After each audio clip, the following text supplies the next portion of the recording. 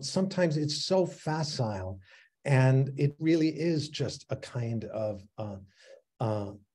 projection of our own surface intentions or needs or cravings.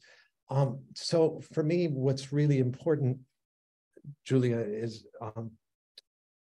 is as I lean my imagination toward the otherness, even of a patch of lichen, really trying to feel into the otherness of the other, into who are you?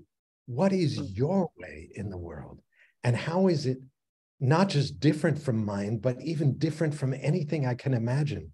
So in my encounters with things, with others, with aspen groves, with squirrels, with a spider weaving its web, I'm always listening closely for what surprises me, what takes me by surprise or sometimes shocks me as I'm gazing this arachnid as she's spinning her web. I suddenly find myself falling down into this entirely different scale of experience and seeing the world around me as way bigger, way vaster. And then I know, okay, I've been taken.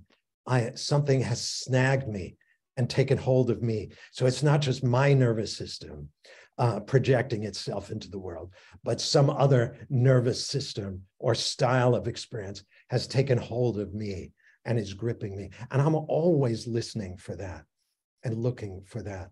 So yeah, sort of what you're calling anthropomorphism can be a way in that is identifying with our body and knowing that our animal human body is our access to all the other creatures and to the plants and to the stones and to the winds and the weather patterns.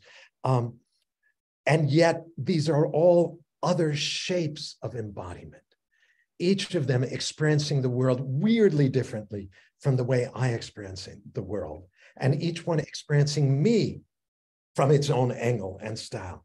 And that's what I'm curious about. Yeah.